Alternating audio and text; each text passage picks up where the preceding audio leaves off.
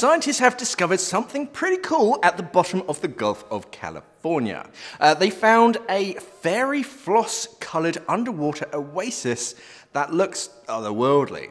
So Dr. Mandy Joye from the University of Georgia and her team ventured 2,000 meters, yes, 2 kilometers, down into the Gulf with the intention of studying hydrothermal vents and the environment that surrounds them. When they reached the area they wanted to study, they were pretty surprised to find mineral towers to which some were around 23 meters tall. So these towers feature volcanic flanges that create an illusion of looking at a mirror when observing those superheated fluids beneath them. How hot are these fluids, do you think? Geothermal vents? How does 366 degrees sound? Fairly hot. Is that Fahrenheit or Celsius, do you know? It's hot. They're American, so I'm guessing Fahrenheit. So these towers and vents are teeming with biodiversity and potentially undiscovered fauna.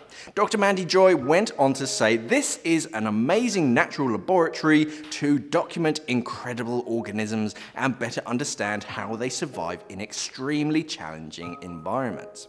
So this statement only proves one thing: the awesome movie that is the Meg could in fact be real, but it's not, and the megalodons are just biding their time, but they're not because they're extinct.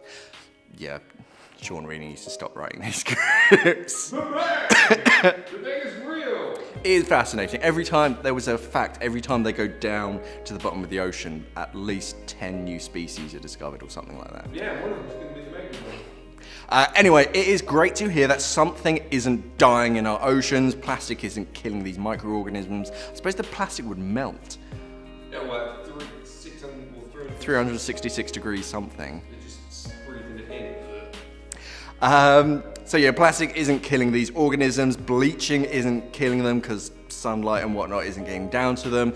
They're just loving life, chilling by volcanic vents, and the pink tint is pretty cool too. You don't tend to see very sort of vibrant colours because why? There's no light to physically see it. It's pink there. So what do you think about this story? Should more research be done in the area 2 kilometers down? Let's have a chat in the comments. Thanks for watching and safe diving. We are an online dive store serving the UK and the world for all your diving equipment needs. So why not visit us at simplyscuba.com or click the box on your screen.